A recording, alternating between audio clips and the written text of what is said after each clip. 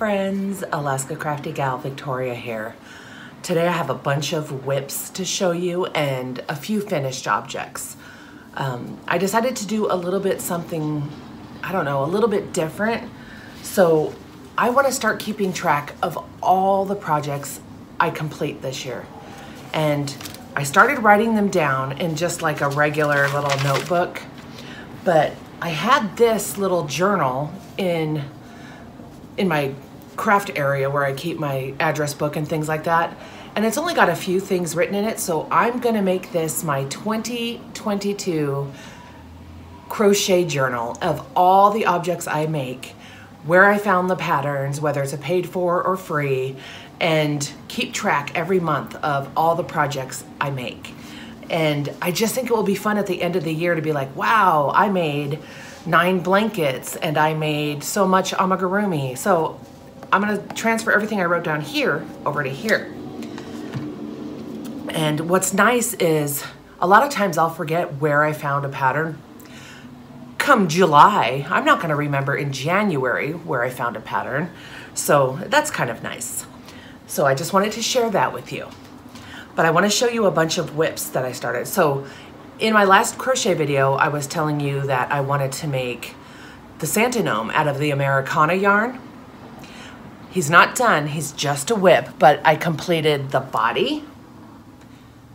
This is the only part that's not the Americana yarn so far. It's just like a navy blue. I believe it's like, I don't even know, heat wave, maybe? But I just had a little scrap ball of it and I wanted to include it so his belt was a solid color.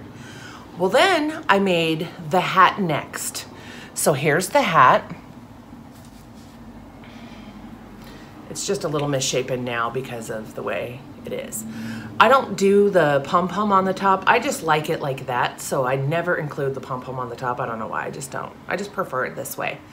And I realized I finished the brim in the Americana, but I love the hat. I think it's cute. I think it's cute with the red or the blue and the white up top and then the stripes and then the blue and white. But I don't like how the rim blends into the body. I don't like it. It doesn't look bad. I just don't like it. I want to see that contrast. That's why I did the edge down here in the blue. So I made another body. I just used Red Heart Super Saver in cherry. And then I used a little bit of the Americana for the belt because I just think that looks so much cuter. Of course, his nose and his beard will cover up most of that, but I just love that so much more. So apparently I'm making 2 red, white, and blue Scandinavian Santa gnomes. All the patterns and the links will be in the description box below for everything that is a free pattern that I talk about today. This is a free pattern. And it's by One Dog Woof. You can find the pattern right on her website. Link is in the description box. But what do you think? I just think that looks so much better. So there we have it. So I started another one. Oops, I don't want my yarn tails hanging all over the place. So this hat will go with that red one out of the Red Heart Cherry. And this guy, I'm just gonna make a new hat. So for this guy, I'm going to do probably maybe just the navy blue because I pulled my Americana apart in sections and then did the surgeon's knot and I connected all the blue together because once I did the body, I don't like these really jaggedy, abrupt changes. I wanted it even. So like in the hat, they're perfectly even stripes. You know what I mean? So for this one, I think I'm just gonna do the navy blue on the top, on the very tippy top, and then red and white stripes, and then like a white brim for this fella. But for this fella, I got his arms done, both of his arms. I just gotta do his legs, and I'm just gonna do them in red and white with navy blue boots. So I got his arms done, and then I got his nose done. Boom, just a little nose, super easy. Well then, one of my boys is a Steelers fan. Well, they're both Steelers fan, but one more so loves Pitt Panthers, the college team. So I decided to make him the Pit Panthers colors Scandinavian gnome, so he can have one too. I was gonna do a Steelers one too, which I probably still will, but now that I've got 3 of these ongoing, I'm gonna wait till these are done. But look at how cute that's gonna be. This is just the Red Heart Super Saver in the color gold. And then this is just like Skipper Blue. And I just thought it looked perfect. I mean, look how good it matches. I'll put a picture right here and it's gonna be so cute. So I got that done. I got his legs done and they're just the invisible join. And I got his little boots, look at his little feet. So I got that part done. I got his body, his hat, his legs, his arms, and his nose as well. So he's ready to be assembled. And then I just have to attach the beard once I get all these parts assembled. So the next time you see this fella, he will be completed. I know I start off with Americana and I wind up finishing this one first. It's because as I did this one last, and as I was doing the body, I already had the yarn and hook and everything out and colors that I needed. So I just continued until I completed all the parts. So that's ready to be assembled. So 3 gnomes in the works. And then these are so cute. They're called Cottage dishcloths. And I'm looking at my notes. Crochet Dreams has this pattern for free on her website. They're so cute. It is such a cute pattern. I wound up using sugar and cream in the color just light blue. I used peaches and cream in the color pastel pink. Ooh, that's like really blown out. Look at, there we go. Pastel pink. And then I used the Dollar Tree Just Yarn Premier, or Just Cotton Premier. And this color is called cream. Nothing super fancy, but there you have it. Love these 3 colors. So I selected these 3 and I made 3 of the dishcloths. Now look at that beautiful pattern. It's gonna be showing up kind of purpley, but isn't that pretty, that stitch? It's so gorgeous. And it worked up really fast. It's a simple, like, once you get to, I think, to the 2nd row, once you do your foundation and then your 1st row and then you do your 2nd row, it's just a 2nd row repeat all the way and for so many rows. And then it's textured. It looks the same on both sides. Let me see what they measure. Mine wound up finishing at about 8.5 by 8. I don't know why it's wider on one side, but it is. But yeah, I just love the way they turned out. So I made the blue. Here's the cream in the dollar store cream. There's the cream one. And then here's the light pink one. Now the light pink one is gonna blow out, so I'm just gonna hold it back here. You get the idea of the stitch. Isn't that gorgeous though? So I made those 3 dishcloths just because you can never have enough dishcloths or washcloths. So I made those 3. I loved the pattern so much that I want to make it in, I have this color in jute. So I'm gonna make it in the sugar and cream, Lily Sugar and Cream and jute, and then in the color Tea Rose. Now that is a gorgeous color. I just love those 2 colors together. So I'm gonna make it in these 2 as well. So that is a completed object as well. And then I had these scrap balls of cotton and they've got this little wispy, it kind of reminds me of eyelash yarn. I got this in a scrap bag somewhere. I don't even know where. I think it was Goodwill, but it's like an eyelash. I'm gonna try to show you, but see, it's not like twisted really good. You could just pull it apart. It's got all these super colorful little dots in it. And it's just so pretty. And I held it together, obviously. I just paid attention to where it was because I've got like 5 balls like this and it's just such a cute yarn. It's like a ecru color. And I made, this is nobody's pattern but my own. It's nothing fancy, nothing, it's just single crochet. I do 25 or 26 crochets, and then I just single crochet back and forth all the way across. But isn't that delicious? Look at it. It looks like, oh, I wish you could see. Oh, that's a nice angle. Look at all those colorful little sprinkle dots in there. And it's kind of like a, I want to say a scrubby, but it's not. It's cotton yarn, but those little dots, they're like they're a little rougher. So it'll be a nice like scrubbing cloth, exfoliation, washcloth, whatever. But isn't that lovely? I just love all those little colorful sprinkles. So I'm calling this my sprinkles washcloth. So I did that one too. And like I said, I have about 5 more of these. So I'm gonna make as many until I don't have any more. And then I'll just use the scraps for like stripes or something. So that's another finished object.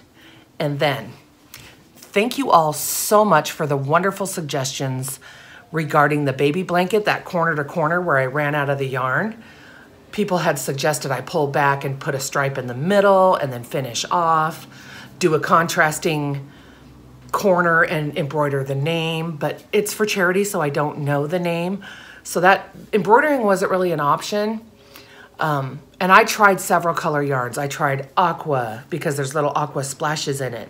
I tried just yellow. I tried white. I tried another version of coral or peach in all baby yarn. And the texture was different, even though both baby yarns were really soft. So I wound up breaking down, and my husband bought me another skein of the flex yarn. Let me take off the little thing to show you which side. So he did. He wound up breaking down.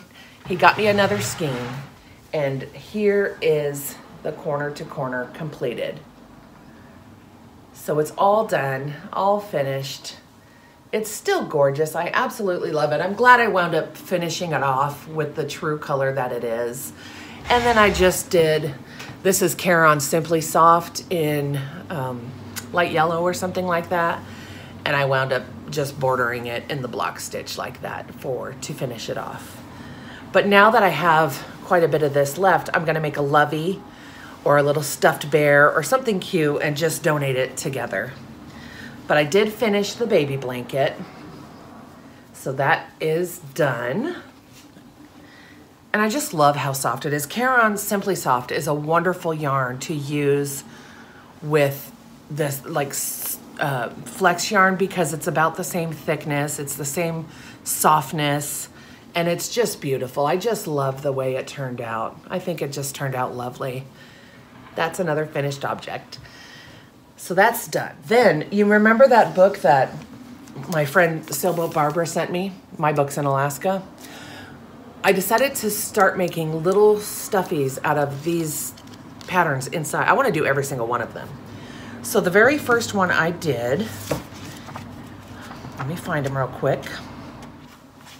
So the first one I did is Willie the Whale. His name is Willie. And he's just so cute. Now, I think she recommended a 3.5 millimeter hook. That's a little bit too small for me, so I used a 4. And look at how cute he is. He turned out so cute. Super simple pattern, super easy. I did this in about an hour. He is just so stinking cute. The yarn I used was the Red Heart Super Saver Ombre in blue. And I just thought it was perfect because see how he started to change, and then his flaps are like a little bit darker. I just think he turned out so cute. So I'm really proud of the way he turned out. And with how fast that worked up, I'm pretty sure I can get these all done in no time. I mean, an hour. Maybe not all of them, because there are some that are a little bit more intricate. But little Willie the Whale, so I finished him.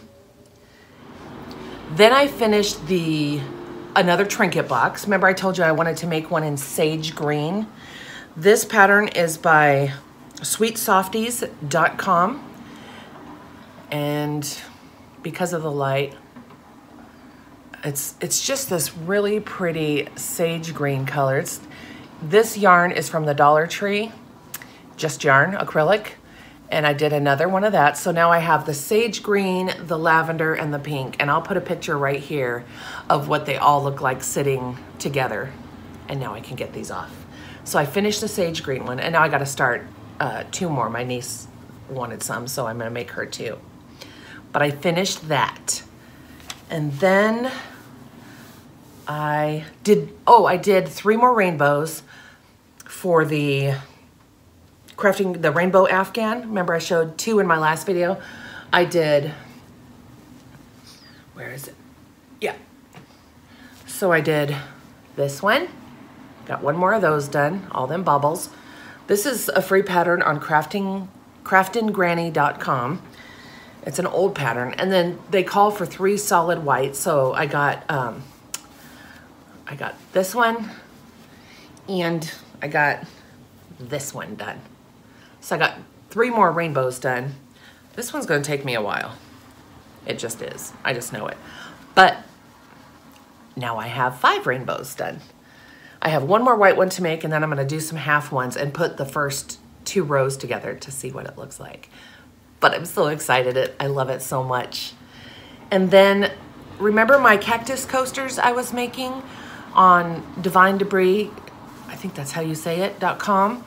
She had these Cactus Coasters, and I was like, how cute would that be as a zippered pouch?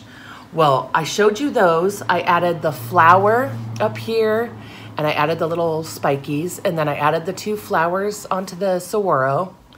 And then this one I showed you, I completed this one, and then I attached them together. Now, those are gonna be hidden because it's gonna be a pouch. I did the slip stitch join, but I put it on the inside because I love the way that looks for a zippered pouch. Like the indent instead of the bulgy out. I know somebody's gonna be like, you're doing it wrong. I don't care, I like it. So I attached them all. So now it is going to, all I gotta do is make the lining and zipper and then hand sew it in. But what a cute pouch is that gonna be? I love it. It's gonna be kind of an odd shape, but it's about 12 inches wide, and it's going to stand at about 6.5 inches tall, but I love it so much. It's gonna be such a cute little zippered pouch, and I found the perfect piece of scrap fabric in my scraps to line it. So next time you see this, it's going to be a zipper pouch. So that's in the works. And because I finished the other baby blanket, I started a new one because I always have to have a baby blanket in the works. So this is called Lilac Meadows, the pattern. Lilac Meadows baby blanket, and it is by lovelifeyarn.com. And it is so cute. It's such a cute pattern. The textures are delicious. It's in this really pretty purple color, lilac color that I'm using.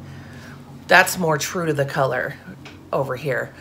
But it's such a pretty stitch. It works up really quick. I think I'm on row 33, and I did this like in just a few hours in the evening. But I am using some vintage yarn I have in my stash, and it's called Fore and Aft, and the color is Larkspur. But it's a sport weight, and I just absolutely love this blanket. It is so much fun to work on, and it's just such a pretty stitch. I wish the lighting wasn't. I'm gonna see if this will make a difference. Hold on. I'm gonna turn those up a little bit. Oh yeah, it's not too dark, see? But isn't that such a pretty stitch? Super simple pattern. Go check it out. lovelifeyarn.com. And it's called the Lilac Meadows Baby Blanket. I'm loving working on this. It's just so cute. So that's another work in progress. So those are all the things that I've been working on crochet-wise. And darn that Debbie, Canadian Crocheter. So I was kind of, in my last video, I said, I'm kind of in a Crojo funk, I don't know. But I discussed starting on the Santa gnomes and stuff. Well, she had watched that video and she texted me this pattern of the two-tone granny square. I forget what it's called right now, but it's so cool. She wound up doing a video showing all the blankets she made. She just recently did it. I love that pattern so much, but I said, you know what? I'm gonna start on that. I love it. It looks super intricate. I loved her little squares and all her blankets. I'm gonna put a link to her video where she talks about that pattern down below. And I love it. I'm going to make one, but at that point when she had texted it, I had too many works in progress. I had the 3 Santa gnomes, I had the rainbow blanket still, and I had already started the Lilac Meadows baby blanket. So that's next. It is on my very long list of things to make. So that's it, guys. That's all the crochet projects I have in the works right now. I just wanted to share with you the patterns and what I've been working on and what's been keeping me busy. Anyway, guys, thanks for joining me today and spending a little bit of your time with me, seeing what I've been working on, keeping me busy. I appreciate it so much. Welcome to all my new subscribers. I'm so happy to have you here, and I will see you all in the next video. Happy crafting. This is Alaska Crafty Gal Victoria here. Bye-bye. Oh, I gotta sneeze. Boy, my hands are super dry, don't mind. Yeah, whatever, you can't probably see them. Woo. Let me see. Let me find the pattern. Who is it by? Yeah, that's right. That's right.